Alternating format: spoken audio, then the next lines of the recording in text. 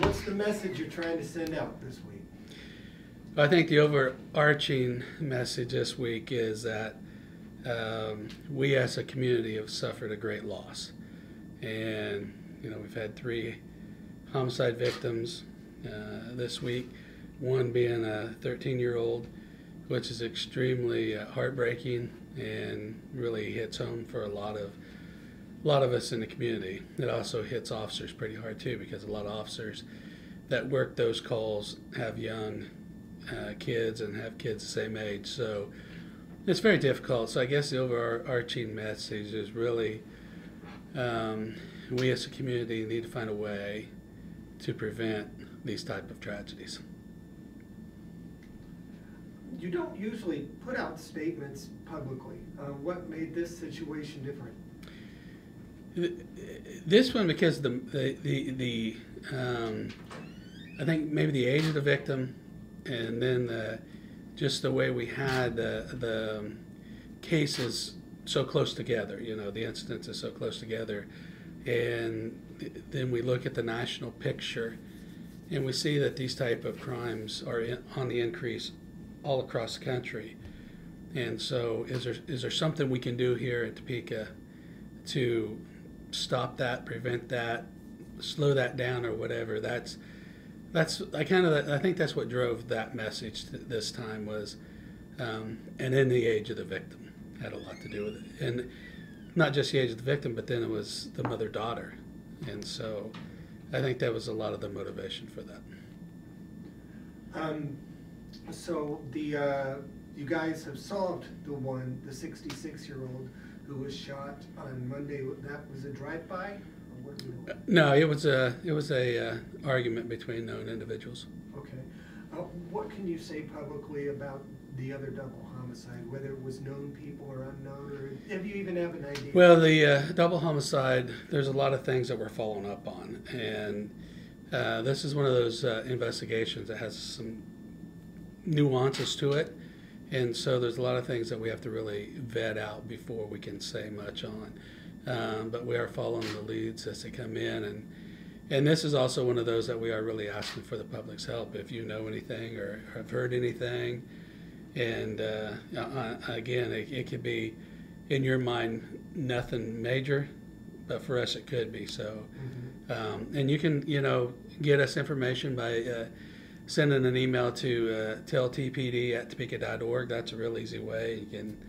And that way you don't have to have contact or anything if you don't want to, or you can call Crime Stoppers. So there's a couple of avenues and outlets in which you can provide information. You were on the department when the homicide record was set, first with 28 in 1994 and then with 30 in 2017. Do you see this as potentially being that type of year?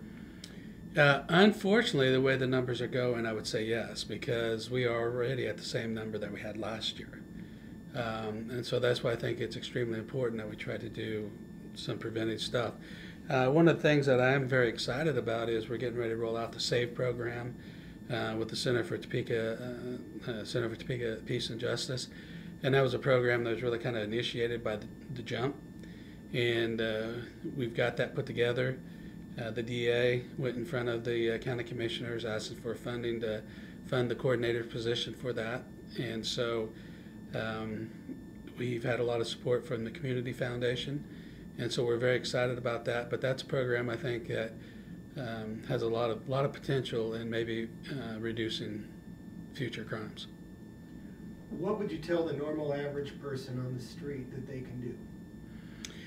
Well, the average person, again, out and about, if they see something, let us know. We have tremendous response from our community. When we ask for help, we get it. And I think a lot of that has to do with, say, the fiber at Topeka, as well as the community engagements that we've established over the last couple of years. I think really helps a lot with that. But one of the things one of the other paradigms that we really got to focus on and try to break is over 40% of our shooting victims that survive refuse to cooperate. And most of those individuals know who the perpetrator was. What makes that important is that by refusing to be a victim or refusing to cooperate, you're allowing that person to still be out there. And usually those individuals have the potential for violence. They've already shown it. A lot of times those lead to more serious type situations. Or in other cases, those victims that refuse to cooperate try to take matters into their own hands. And that creates a whole other situation. And in both of those scenarios, bad things usually happen. You keep up with the stats pretty good. I keep up with the homicides. I don't really pay much attention to the shootings. How are the shootings? Well, actually, our shootings are down through the end of June. Our shootings are down from where they were last year. So, you know, it's hard to say why the homicide numbers are up while the shootings are down, but we've also had some homicides this year that were not done with firearms, and so that adds into that as well. And so, yeah, statistics are statistics, though, you know, but what they do show is a trend line on, you know, there are things that you can get in front of or whatever. So that's why it's important to look at the numbers and keep them very accurate and up to date, because if you can notice something, if you can notice a trend, then, you know, how do you prevent it, or what can you do to prevent it, or what can you do to try to reduce it? During times of high homicide rates, people sometimes became afraid of even going outside. But actually, most homicide victims are shot by someone they know. Is this accurate? In the city of Topeka, almost all of our homicides have a relationship to where they know somebody. It's not random acts of violence. So in one aspect, that's really good. The other aspect is, one of the things that we talk about and we hear a tremendous amount from the public is de-escalation training for law enforcement. But what we really need is de-escalation training for our community. We need to teach people how to de-escalate in everyday life. How do you de-escalate the argument, the situation, or whatever that they get into? And so what we really need to try to find a way is how to de-escalate. How do we get our citizens in our community to understand de-escalation, and how do they utilize de-escalation? Because I think that's really important. One of the things in society, and maybe it's a macho thing, but people don't like to step down. They don't like to step back. They don't like to be the one to walk away. But when we talk about life or death situations that are evolving out of these type of situations, we have to understand that that is an option, and that doesn't mean you're less of a person if you walk away or you disengage. And so how do we get people to understand that? Part of that starts, you know, with young people and stuff like that, but it's also, you know, the general public also needs to learn how to de-escalate. Anything else you want to say? I want the community to know that this is a safe place to live. And again, when we talk about these situations, they're all seem to be driven by a couple factors, you know, some type of relationship there, whether it be a domestic or friendships or whatever. And then a lot of our situations also involve illegal narcotics. And so those are two driving factors that, you know, we work on pretty hard.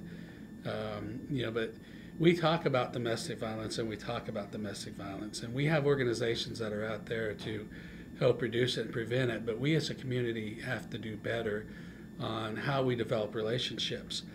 One of the things I think that young people, they view relationships by what they see, and that's their knowledge base. And so I don't think we as a society do a very good job of showing young people what a good, healthy relationship looks like.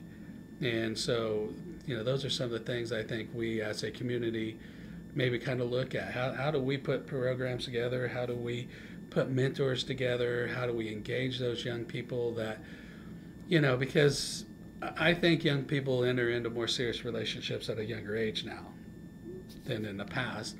And there's a variety of reasons for that. But with that being said, we just take it for granted that we know how relationships work.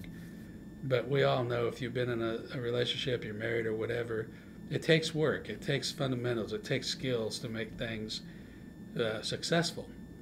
And so I think we really need to, our community, if we could do it, and we'd probably be one of the first ones in the area, or maybe the country, if we really came up with a comprehensive program on what relationships look like, and we're able to get that to young people, then I think we'd have a lot of success.